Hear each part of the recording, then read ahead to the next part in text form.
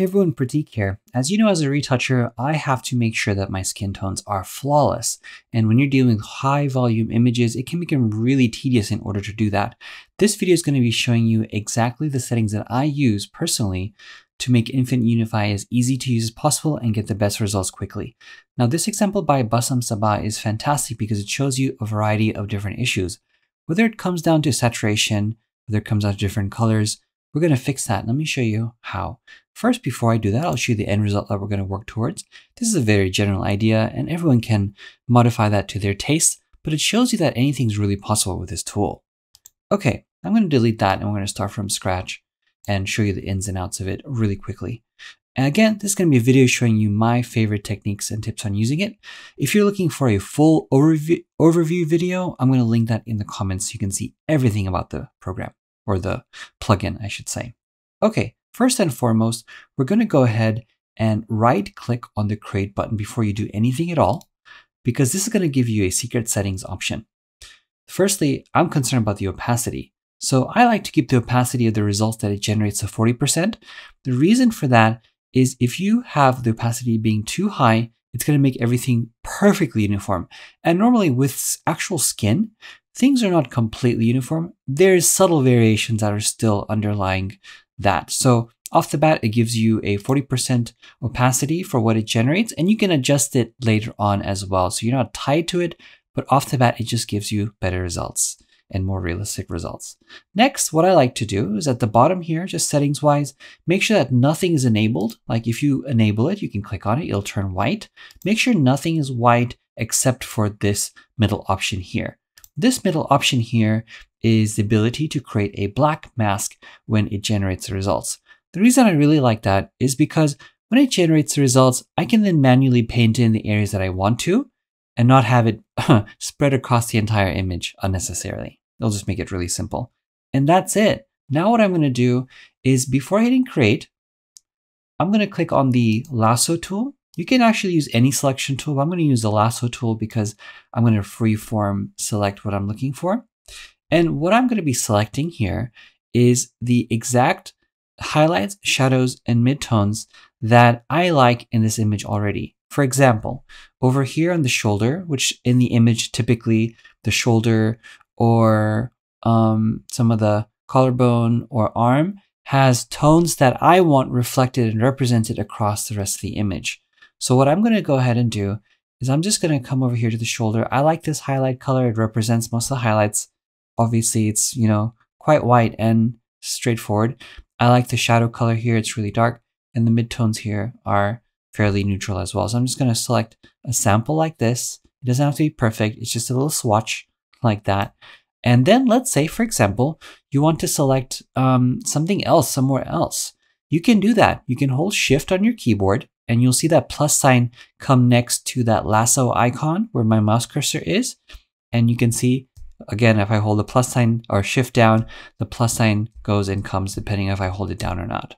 So what you want to do is make sure that plus sign is visible while holding Shift down. And then you're going to do another selection here. Let's say that I liked this highlight here. I'm just selecting that just to ensure that it knows that I like that highlight color. And that's it. You can do this as many times as you want. Like if you're like, oh, I like that color here too. Perfect. You don't have to, but it's good to know. And that's just a quick tip because sometimes all the colors you like are not in the exact same place. Now, once that's done, I'm going to let go of Shift and then I'm just going to hit create. And what's going to do is analyze the colors that I picked. And then it's going to make a layer for me here. As you can see, it says Infinite Unify and it has a gradient map here. You don't have to do anything with that, by the way.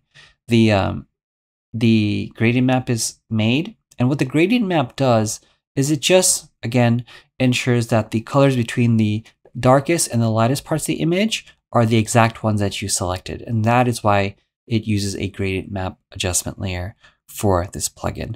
And if you don't know anything about that, don't worry. You just have to start painting on the area that you find offensive and you're good to go. That is why we made it, to make it as simple as possible. Next, I'm going to click on the actual brush tool. And for my brush settings, let's go ahead and make sure that it's at 10% just so that we can paint it in really slowly. And you want to just click on this icon here. That just ensures that Even if I don't move my brush around, it'll still keep painting and adding paint. My smoothing is set to 0%, and that's it. Don't worry about this one. This one should have been 0. That's default. Okay, next thing is I'm gonna go ahead and enter my brush settings here. Just make sure my hardness is set to 0%. It'll make it a soft brush. And now we're gonna just increase the brush size and paint everywhere that you believe needs to be fixed. For example, a quick one is gonna be the fingertips here. You can see that they're quite red. So I'm just gonna ensure that with a white brush here, I'm gonna paint it in. And actually for this example, let's go to 100% so you can see the results really quickly. So I'm just gonna paint that over. And to show you, I'm gonna turn that on and off. So you can see that the red actually was a deviation from the tones that I liked. So it just nudged it into the zone that was very visually appealing for me. It nudged it into the zone of the colors that we had selected. So you can see that anytime you have a color that's really far away from what you like or what we selected, it'll nudge it into place. And anytime that you have a color, for example, that's too similar to what you've already selected, it won't change anything. It'll keep it exactly the same. It does a very good job at analyzing and interpreting exactly what you should do. This by hand, doing it by hand, that level of creative control takes a while, especially because even if you try to make a gradient map, what happens is that, and I'll show you, you can see here that the points are very, very specific in the location, the gradient map that they're in. This ensures that the results are very, oops, wrong button there. This ensures that the results are very good and accurate. Next thing I'll do is I'll come over here to the chest. It looks a little bit red. And you can just paint over some areas even if you're not sure of, and it will visually guide you and show you exactly how to fix that. Next, I'm going to go ahead and maybe even paint on the arm a little bit here, you know, just because it looked a little desaturated. That looks good. And next, I'm just going to paint over here. And you can see that because the original color is very desaturated, it actually brought it up and corrected it. So I'm just going to do that for now, like that. This is very rough work here, so keep that in mind. If you by accidentally go over a certain area that you're not supposed to, simply just make sure that the brush is set back to black, and then you can paint over it. Because again, ensure that the mask itself is selected, and then you can paint on it using the white or black paint color. So you, just like that, I'm able to kind of unify the tones across this range. And the same thing will go over here. If I just paint over it, you'll see that it does a really good job and making sure that all those variable tones are fixed. This is really good for somebody that has a difficult time knowing exactly what colors to, how to fix things and doing it manually. That can take a while. Now, another really cool tip is that if you do realize that it's actually too strong, maybe in the hand that you want to bring some back, what you can also do is switch to the black paint color, come over here to flow, drop that down to about, let's say like just a few percent, like 5 or 6%, and then just paint over the areas that you felt were too corrected. This is good in case you want to keep some of that realism. That allows you to do that. But again, totally optional. I just want to show you the quick tips on how to do that. Next is going to be how to create a second layer using Infinite Unify. For example, I think I like everything, looks pretty decent, but perhaps you want to create another Infinite Unify layer. What do you do? Well, there's actually something really simple that you can do. And again, I'm going to repeat the process of just selecting another sample. And then I want to hold Option on my keyboard, which I'm on a Mac. So you can try also using Alt or Control or something like that on a PC, and it should hopefully do the same thing. But I'm using Option on a Mac here. I'm going to hit Create. And if you do it correctly, what you'll notice is that it creates a second Unify layer. The reason I like to do that is perhaps I want to take one area a step further. Perhaps I want to take the leg even further. And this is just for conversation's sake. I don't really necessarily want to, but let's just pretend I did. I'm going to bump up my flow to 100% really quick to show you an example of what you can do with this specific layer. So now let's say that I, kind of painted it all in. You'll see here that my mask is showing that I've only painted on the leg. you can see that I've only painted on the leg, and you know that to be true because of my mask.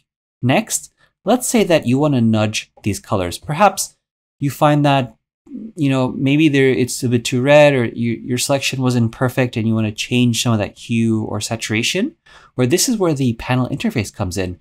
Let's say that over here where it says hue, you can use that slider left or right, and you can see it shift. If I go left, it goes more red. If I go right, it goes more like green, yellowish. And this is good because it allows you to really dial in certain areas, because sometimes it might happen. Your selection might not be perfect. And even though that's the case, it's okay, because now you have controls in order for you to do that. And normally, if you had to do that manually, like if you open up the gradient map here, right, and you had to manually try and do it, you'd have to individually adjust the hue of each of these colors. And that is really hard. But now I could do that manually, and you can see these points up here kind of adjust based off of how I do it. And it does it all in one go, which is incredible. Next is saturation. I can click on saturation and I can reduce or increase it. And this is good because sometimes shadows especially have a lot of saturation. Sometimes the entire image does, but this allows you to dictate how much or how little saturation you want. If you, for example, only want to adjust the values of, like, let's say your shadows, maybe you want to adjust everything. Well, there's an advanced editor, which I'm going to link the entire description to in the link the video to in the description. Or you can just right click on this bar here, and what it's going to bring up is this advanced gradient editor. The only thing I'm going to really quickly show you here is going to be the shadows of the saturation. So you can reduce the shadows here if you want. So you can see it drops the shadows down like that. Or you can also decrease the shadows of the saturation of the highlights, which it also decreases here. So it really depends on what you want to go for. But this tool really gives you the full option of controlling those elements. Okay. The rest, as I mentioned, is going to be in the description for a separate video if you want to learn more about the advanced editor. But that is overall kind of what I wanted to talk about. Now, you might have noticed that I have this folder here called Dodge and Burn. The reason I have that, right, is after I do, or I should say before I do my color evening work here, there's one component that you should really keep an eye on. And for now, what I'm going to do is I'm just going to group these two infinite Unify layers into one. I'll call this Infinite Unify. And here we have this Dodge and Burn group. And before I turn that on and off, I'm also going to turn on this adjustment layer on top. This is just for additional tips. But when I turn this on and then I turn off my Dodge and Burn, do you see how I brightened that leg a little bit before I did any of the Unify work? The reason why this is important, and the reason why I turn it black and white, is because if you, for example, go ahead and turn these Unify layers on, you'll see that there's something that's still not correct, and you're not sure what it is. And the rest of it actually boils down to brightness and luminosity. For example, again, I'm going to turn this unifier off. And when I turn that on, now if you just squint your eyes, everything looks even.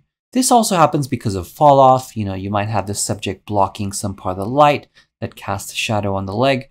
And you really want to correct for that before the final color grading steps. So all I did was I just added a Dodge and Burn curve and just brighten that section up so that it's much more even luminosity wise. It's unified luminosity wise before I then did the color evening. And that just makes it a lot better. So I hope this tutorial helped you understand how I personally use Infinite Unify and some of the quick tips and tricks in order for you to get the most out of the tool. Again, if you want to learn the full tutorial on how to use everything and all the functions, including dark, bright, all these other tools here, and the advanced color editor, a gradient editor, I should say, then please check out the tutorial in the description. And I'd love to hear what you think. Please leave a comment. And yeah, thanks so much. And I hope this really helped you out.